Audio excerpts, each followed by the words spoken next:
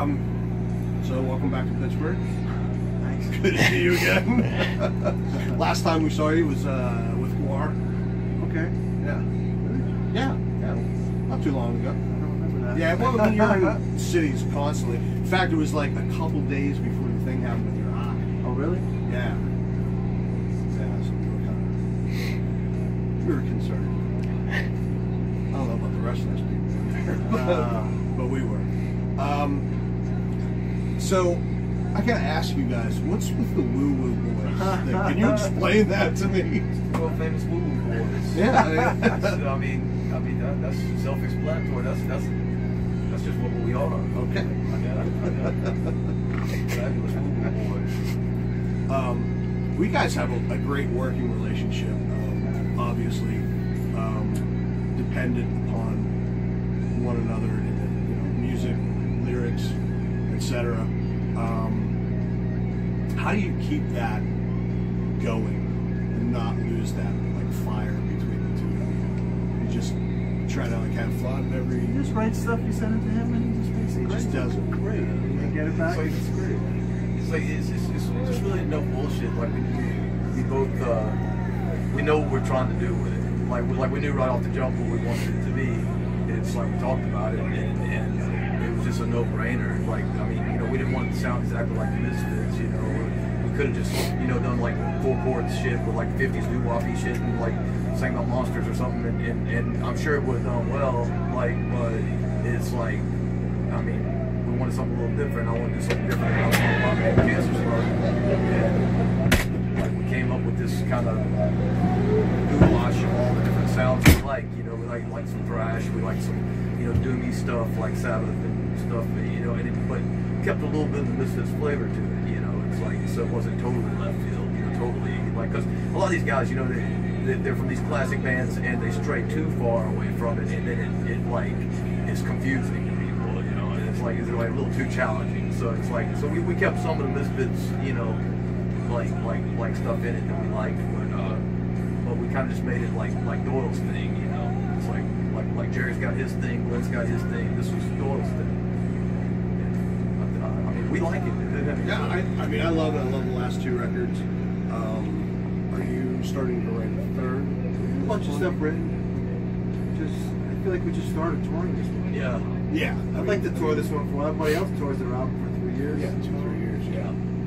We're not gonna rush it because it's like, I mean, I think we got two really solid albums, and it's like you don't want to just like have that third one that's kind of full of filler and stuff. It's like we've got probably a good half album at least written, if not more. But it's like, we're gonna go through that with a fine-tooth comb and like make sure it's what we want it to be, and then add to it, and beef it up. But I mean, that takes time, and we're not gonna rush it and just like put out crap.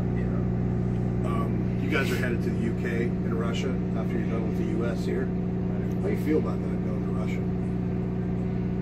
Didn't freak you out at all? I'm excited. I've never been. Just kind of the current climate between Russia and the US. At this moment, especially with all the I have no idea. allegations. I don't watch TV. Yeah, we're the last two people to follow any current events or anything. Like we're completely, as far as political, religious, anything. Like we don't know much about much of nothing. we're like negative and horrible. Yeah, and you can't never get the truth. It's like everything's spun for whatever purpose, this way or that way. It's like there's no middle anymore where you can find any kind of truth. And so it's better just. I look at it like, the wolf out in the woods, just roaming around doing his thing. A bomb could drop on his head tomorrow, but he don't know the difference. It's like he gets struck by lightning, it's the same thing. A boulder will fall on him or something. It's like that shit's just going on, and we're doing our thing. We're oblivious to all of it. Alex, you got a thing going on with Madden's Monsters right now. That's really cool. It looks like you got something going on with that too. Am I wrong? This guy, Madden's Monsters, he makes like these I think he's talking sculpted to Bruce figures. about doing something like, but He showed his figure the other day, and it looked like your torso. Yeah. Not to be weird. No idea. I don't think it's been approved yet. It's just he's talking to Bruce about it. Okay. Bruce really liked what he did with mine, and and so he was asking him to come up with a design for Doyle. Yeah. And like he was working on it, but it hasn't made it all the way up the chain yet. Okay. So if you don't know what we're talking about, check out Madden's Monsters on Instagram. Very, very cool stuff. What else do I want to talk to you about? You had a couple guest spots on this record. One, Randy Blythe, and also your girlfriend, and Mike, right? How did you coordinate that? Were you actually in the studio with them, or was it like they went in the studio and sent it to you? Randy, we called him up and wanted him to sing. And I said, "You want to do a song?" Yeah. I says, "How's this day?" He goes, "Okay." And he actually used to record in the same studio, still does sometimes. So it worked out. Yeah, it was easy. And Lisa, that was easy. She was doing something else, and I said, "Hey, I want you to do this here." She was all right. I'm like, I'd like you to listen to it, you know, and fucking, work on it. She didn't even work on it. She just did it right on the spot like that. And I was like, wow, yes. And then Michael, I was actually writing a solo for that song, and he texted me, "Go save me a spot." And I was, I was writing something inspired by the way he plays, because I really like the way he plays. And I had like the same first note, and that's all I could come up with. I'm like, I just couldn't go anywhere with it. And then he texted me, "Save me a spot in your record for a solo," and I was like, "Done, I'm sending it tomorrow." So you do it. It'll sound just like you. Oh, that's cool. It takes you what, about 3 hours to put on makeup? Sometimes. Do you regret like having the branded trademark look that you have? No. No. Just it's all cool for you. Yeah. I mean, no, I like it, but I know it's it's like would you rather go see Kiss in the makeup or go see Kiss like just standing up there like in their clothes? Yeah, it's like, absolutely, no doubt. It's like like we were talking about earlier. It's like we got a friend of ours, who's a musician. There's like they don't make toys of him. It's like it's like this is true. Whereas it's true. like. To me, this is the way you're supposed to do it. I grew up with David Bowie and Alice Cooper, and I seen Alice Cooper the other day. He was talking about it. I look like this because of you. So it was birthday, right?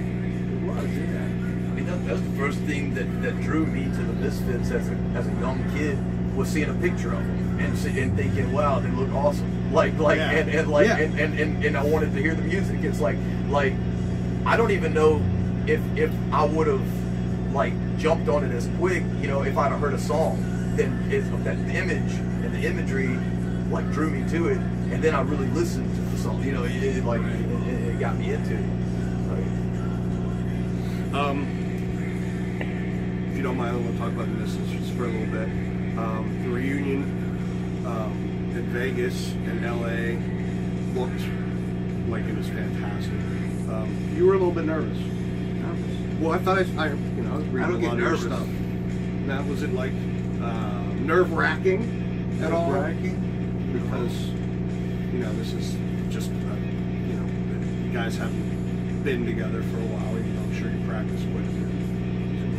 Too much. Yeah. You got a show in New Jersey coming up. We do. Yeah, sold out. Couldn't get tickets. You're the guy. Don't worry about it. I heard you say that last time about LA. Has there been any talk at all about, hey, maybe we can get a couple more cities after this? So I'm assuming there has not been any talk about, hey, maybe we should do some new shit. Bummer. All right, well, that's all right. We can just keep listening to your stuff. How was you had Cancer Slide open up on some dates, which is really cool. How did you pull that off with your voice? Who knows? So that's the question. Last time we did it, I think I woke up about 10 minutes before the next show. Like afterwards, I was like, totally toast. It killed me, but but it was a great show, and everybody there was still talking about it, a year later and stuff, and everybody was wanting to do it again. Yeah. That's cool. Everybody was wanting to do it again, so I was like, okay, give it another shot. So probably not a Cancer Select Doyle tour. Oh in the works. That'd be a little too much. I don't think I could survive that. It's like, I mean, because it would be all right, like, you know, for a few shows, but it's like, you know, if I get sick or anything, then I struggle to make it through our set.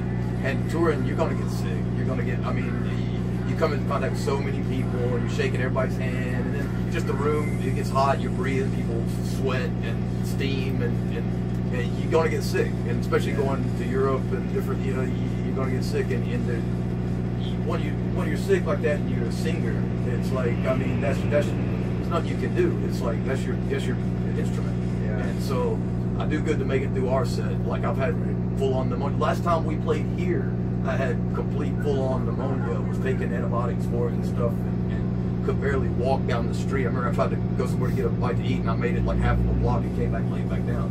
Like, but you got to put on the show. And so I mean, one band's enough.